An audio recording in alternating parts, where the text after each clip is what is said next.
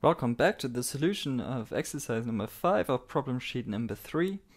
This is just the same exercise as number 4, but the only difference is that we investigate continuous groups. We investigate the function space of periodic functions with a parameter phi. This is nothing else than the C-infinity group. And we solve the eigenvalue problem according to a derivative to that parameter. So when you look back at exercise number 4, you recognize that the first thing we do is construct a character table of C-infinity. We have that one parameter alpha, and transferring our knowledge from exercise number 4 to this exercise yields for the representation gamma m an acquired phase of e to the I m alpha. M is of course in the whole numbers, and m equals 0 gives the identity representation. In part B, we want to define how operators acting on this function space transform the different functions.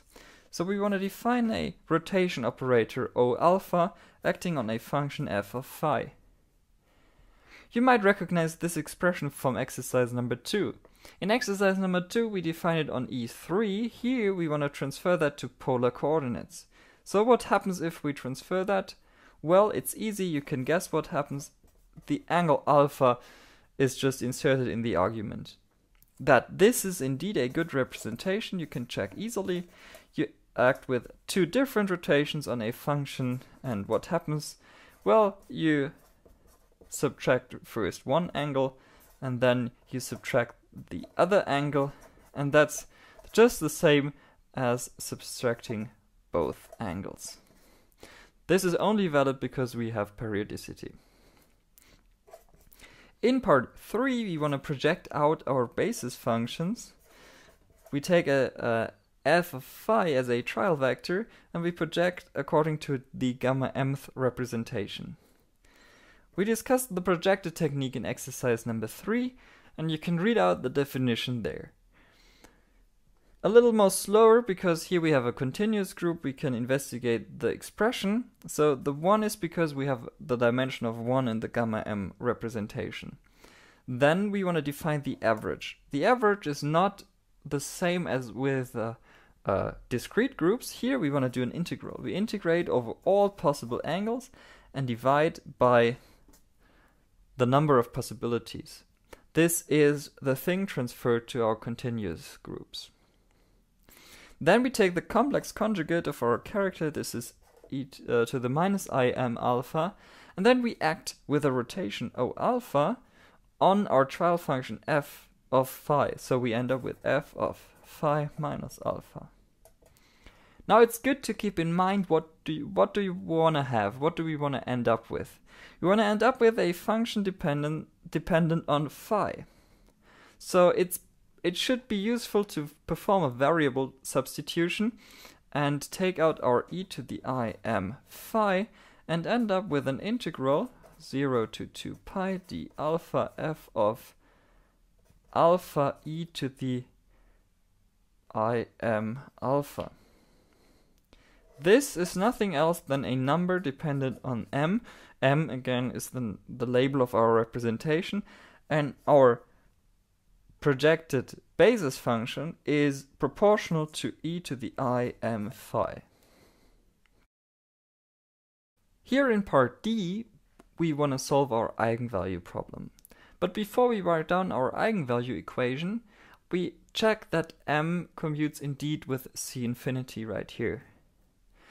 To do that, we perform a similarity transform of our vector m according to the symmetry group right here, and the symmetry group is defined by O alpha. So we do that and see what happens if we apply that on a function f of phi. And this is just the same approach as in exercise 2b. You will immediately recognize the similarities. Here we want to do the chain rule because we want to end up with the phi in only one spot, namely here.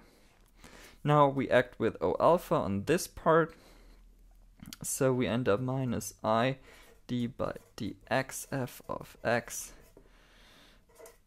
evaluated at phi, and this is nothing else than d by d phi f of phi. So our vector m is indeed left invariant under the symmetry group of our problem. Now we can write down the eigenvalue equation. We have minus I d by d phi a of m, which is our constant right here, times our basis function I m phi. Now what happens? We derive by phi. This is a simple calculation. We end up with minus m a of m e to the minus I m phi. This is our eigenvector. This is our eigenvalue, and this is our operator m. E m times v of m times v of m. So our energies are labeled by the representation and are minus, these are minus m. M, I will remind you again, is in the whole numbers. Thank you for watching. I hope the information density was high enough. If I left anything out, please write me an email. See you next time.